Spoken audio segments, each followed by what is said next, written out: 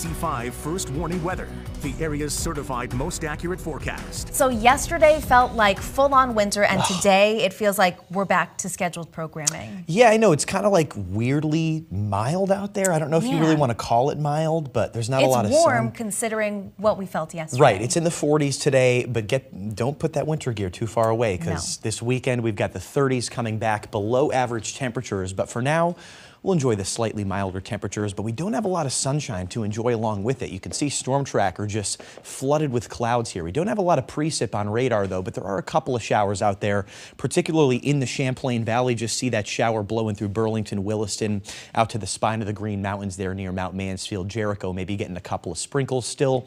And yes, it's cold enough up high to get a little bit of snow showers. And as the cold front to our north comes in later, this is going to cool us down significantly and also bring the chance for a shower after sunset today. So could see some snowflakes mixed in with those showers, which you'll see on Futurecast here.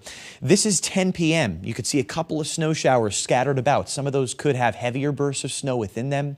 So just keep that in mind. If you're headed out late, you may encounter a quick burst of snow as that colder air is coming down from the north. By tomorrow morning, we're waking up to a lot of sunshine, particularly in southern Vermont. I think that in the Northeast Kingdom, the clouds are going to be really slow to leave tomorrow. Even parts of the Champlain Valley could hold on to some of those clouds. This is lunchtime tomorrow. So I can't expect a totally clear, totally blue sky day on Saturday. There will be areas of lingering clouds, but there should be some more sun than we see today. And then Sunday, we step it up a touch further. We get a little more sunshine than we saw on Saturday. So each day is a gradual step up in terms of the blue sky, but a step down in temperatures. However, as we go toward next week, we're expecting the jet stream to take another little trip to the north, and that means high pressure builds in and milder weather builds in by the end of next week. So we're talking 50s back in the forecast after our little round of cold weather this weekend. So hunting season starts this weekend. It'll be great weather for it.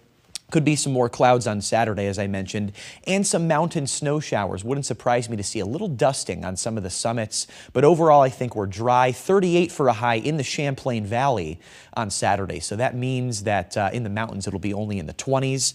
And then Sunday, 37 for a high with some more sunshine. So again, if I had to pick a pick of the weekend, I'd say Sunday. That's why the green check's there.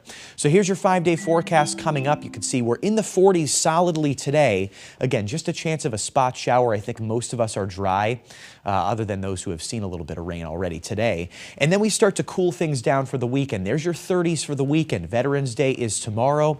So it's cold for November. Our average high is in the upper 40s. 49 actually to be exact in the Champlain Valley. So we'll slowly, very gradually get there. I think our only chance of rain though in the next week is going to come Monday night into Tuesday. Could be a couple of showers, maybe some mountain snow showers. Again, not a big system whatsoever. And then we warm up into the 50s, a beautiful day expected about a week from now, next Thursday, 52 and sunshine. And then as we move along into the following weekend, we're still looking at temperatures in the 50s.